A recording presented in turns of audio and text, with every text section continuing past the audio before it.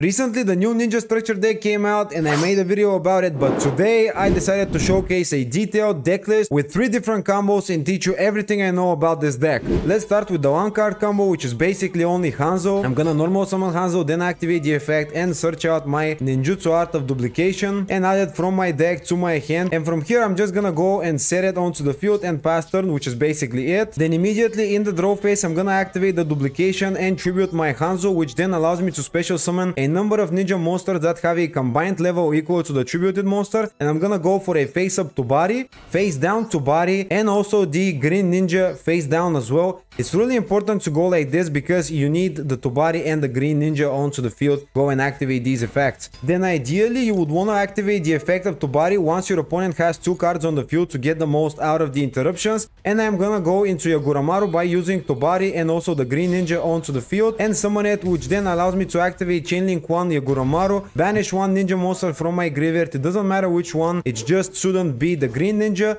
and banish 1 card on the field, and then Chainlink 2, activate the green ninja and flip face down your opponent's monster. So these are 2 interruptions off of just 1 card, which is actually pretty good and it's pretty fair considering the fact that it's only 1 Hanzo on the field. Now I'm gonna go over the second combo, which basically requires a Hanzo and also Mitsu, and I'm gonna start by normal summoning my Hanzo and activate the effect. For this combo it is required for your opponent to have 1 card on the field to be able to use the Scroll of Mystery, and I'm gonna go and search out the Notebook of Mystery here. Then I'm gonna special summon Mitsu from my hand, and afterwards I am gonna use both of my monsters and go into Cross Sheep to continue my combos. Cross Sheep is an essential card for this deck's combos, by the way. It is extremely important to play this card and none of these combos are possible without it. Now I'm gonna go over and activate the Notebook of Mystery, which allows me to set 1 ninja and 1 ninjutsu art both for my deck and graveyard, but I need to go 1 of each. So I cannot set, for example, 2 ninjas or 2 arts. It needs to be 1 of each, and I'm gonna go and set the Hanzo onto the field, and then from the deck I'm gonna go and set the Iron Digger, ninjutsu art of Iron Digger.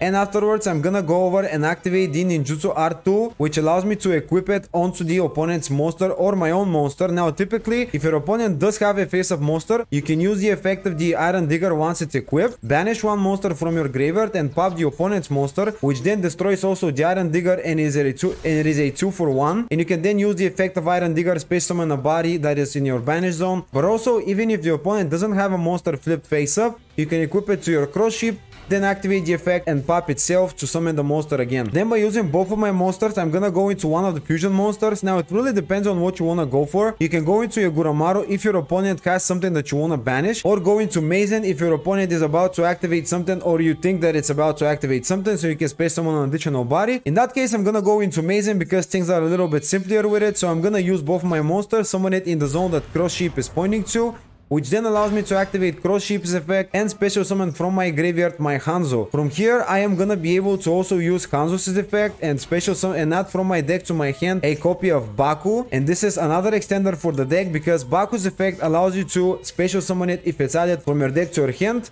And I'm gonna go over and special summon it to the field, which then allows me to activate the effect and bring back my Iron Digger to my hand by using the effect, and that will allow me to go and equip it to one of my monsters. Now from here there are 2 ways to go for it. If you wanna go for the OTK combo, you're gonna go into Borrow Sword, which I'm gonna showcase right now, but there is also a second way to do it. You can go into either a Palooza for 3 negates a Palooza if you're not gonna be able to finish the game this turn, or go into Saizu, activate Saizu effect, set 1 ninjutsu art, then go into a Palooza 2 negates. But in that case scenario I'm gonna showcase the Borrow Sword OTK because it is the most interesting one to see for the 2 cards combo, and it is a turn 2 combo anyways for the majority of times, so this just is a little bit better. Now I'm gonna activate the Iron Digger and equip it to my Borrow Sword, which then makes my Borrow Sword a ninja, and that is really important because Mazen has an effect that all ninjas can attack your opponent directly, and then you are able to just go ahead and attack with your Borrow Sword twice per battle phase with 7000 attack and then an additional 2500,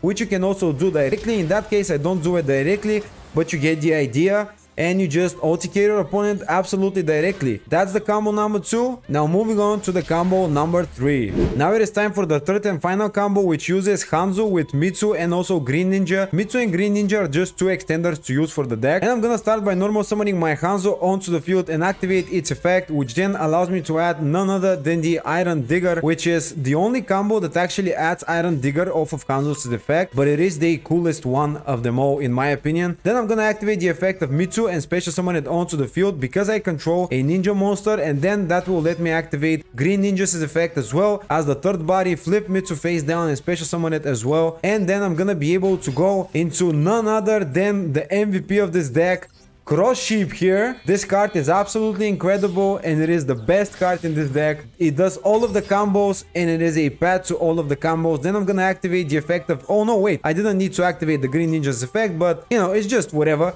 You can activate Green Ninja's effect, you can just avoid activating it. It doesn't change the combos in any way, shape or form. But then I'll activate the Iron Digger targeting the Cross Sheep. Now if your opponent does control a monster, you can equip it to itself and pop it. But now because the opponent doesn't control a monster, I will then just equip it to Cross Ninja and pop itself, which then allows me to activate the secondary effect.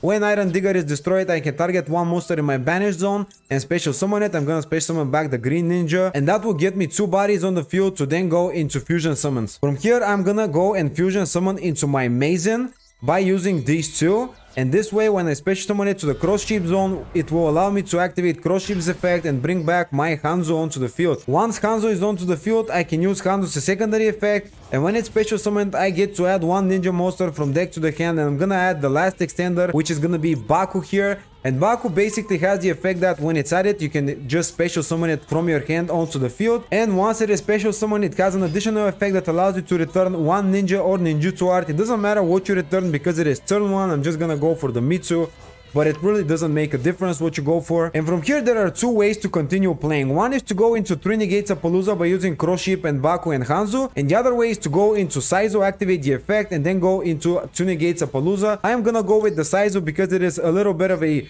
different combo and it's a little bit more fun, and in my opinion it can be a little bit better, and you will see why in a little bit.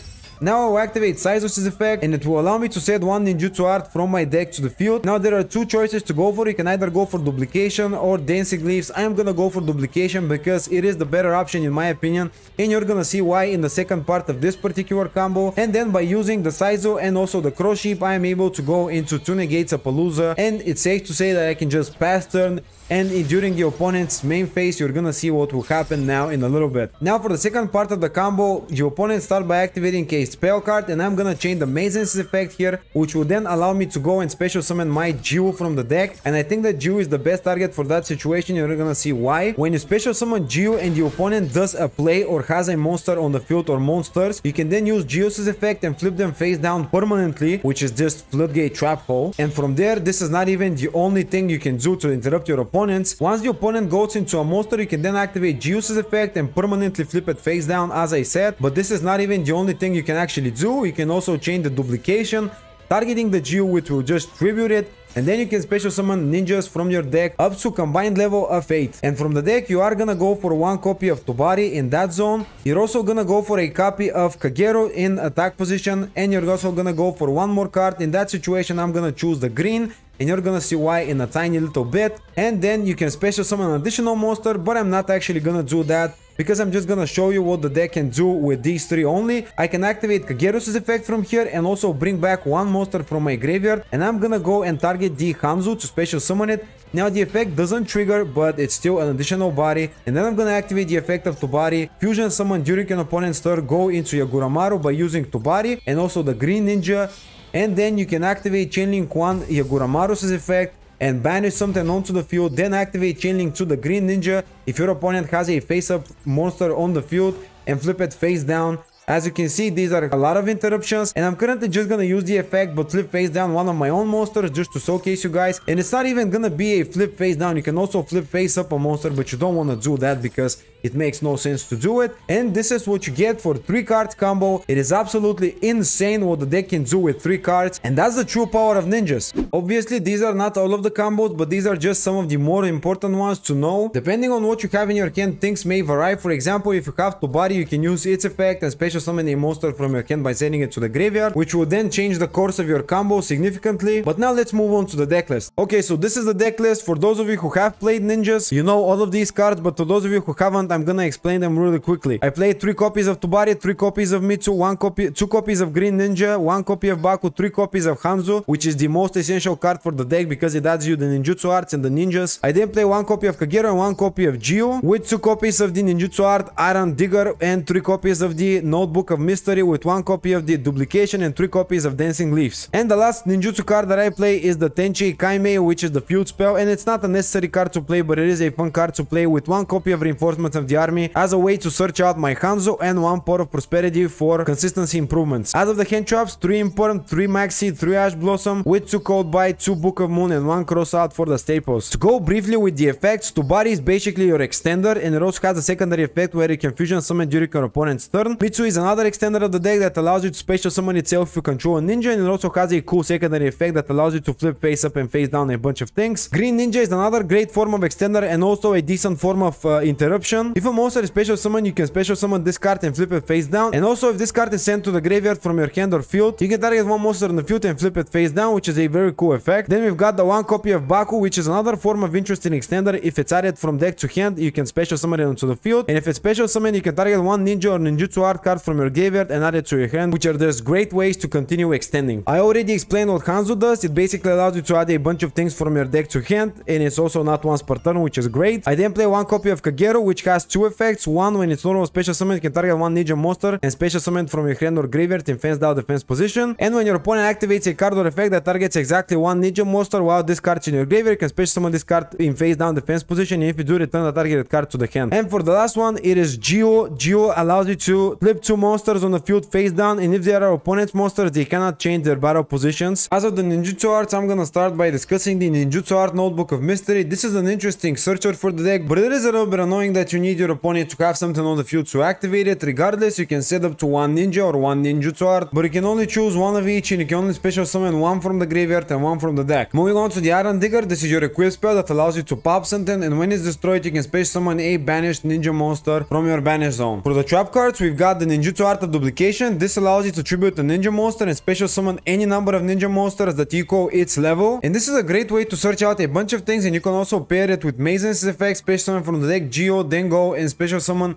a bunch of monsters off of Duplication. I wouldn't suggest you play more than 1 copy of this because it is searchable and it's not really necessary to play it as more than 1. And then we have the 3 copies of the Dancing Leaves. Now this card allows you to target 1 ninja monster, 1 face down defense position monster on the field, tribute it, and if you do, special summon 1 ninja monster from your deck. And yes, that's right, you can also tribute your opponent's monster, and for that reason it is a good form of removal for the deck. And also when this card leaves the field, you can target 1 ninjutsu art, spell, or trap and return it to your hand. The only cuttable card I think is the field spell because you don't really need that. It's more of a meme card to run in the deck, but sometimes it is kinda cool, so I would suggest you just try it out and then decide whether to run it or not. Now for the extra deck, we have the 3 copies of Yoguramaru and 3 copies of Mazen. These are both a must to have in the deck. These are really good, and you basically fusion summon every single turn. I then have the 2 copies of Saizu. Now this card is great because it allows you to search out a ninjutsu art, but I don't think you need the 3 copies of 2, it's completely fine. With the 1 copy of Cross Sheep, which is the MVP of the deck, you already know guys, this is a must to play. The Borrow Sword for the 2 card combo and the Appaloosa for the 3 card combo are here as well. And as of the Exceed monsters, I just play Gigantic Sprite, which pairs well with the Downward Magician and the Divine Arsenal Zeus. You could get rid of Downward Magician, by the way. It's not necessary to play these cards and they very rarely will come up, but they are just the best you can run with the rest of the package. And for the last card, it is 1 copy of Blade Armor Ninja, which basically allows a ninja monster to attack directly. And that is how you play ninjas. If you enjoyed the video, consider dropping a like and subscribe. Also comment down below what you think about the deck and what you think about the combos or any other combo suggestions that you might have for people to learn. And I'll see you in the next one. Have a great day.